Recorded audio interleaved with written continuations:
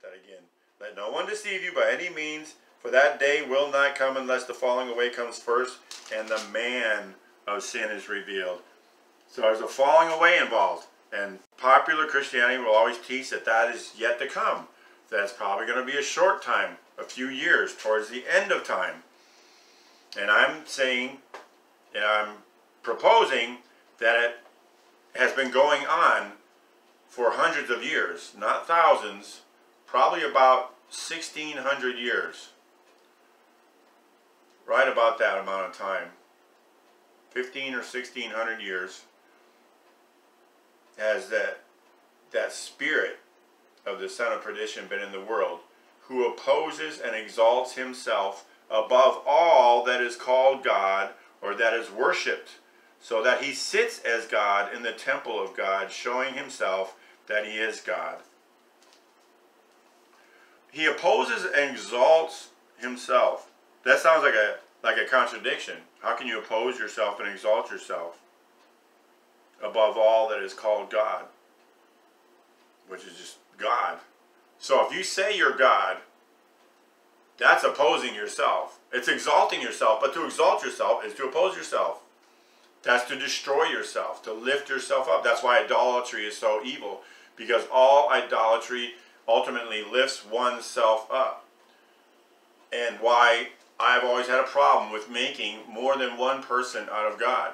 Because by definition, if God is more than one person, the real God is the worshiper. Because the worshiper chooses which of these three God people he or she will commune with, communicate with, talk to, listen to at any given time.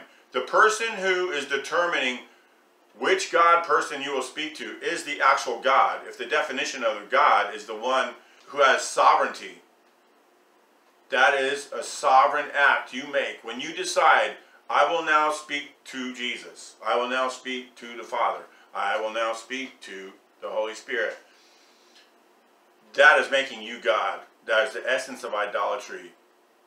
That is opposing and exalting yourself.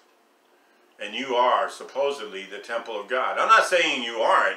I'm not saying that one who is the temple of God can't believe in the Trinity. I question it. I have a hard time believing it. But this would seem to indicate that he dwells within that temple. That the son of perdition, the spirit of destruction, destruction himself, can actually dwell within us in that sense. Not as in you are devil possessed if you believe in the Trinity, but you are speaking on behalf of the son of perdition. His words come out of your mouth. You may have the Spirit of Christ dwelling within you, if indeed you are the temple of God, which means that's true. And he will not leave you nor forsake you. That's why I'm putting this out here as kind of a question to try to figure out, as I'm trying to figure it out. Because this is a huge thing, as in, this is crucial to understand. Can the temple of God, those filled with the Spirit of God, speak the words of destruction, of the son of destruction? Well, it's one or the other.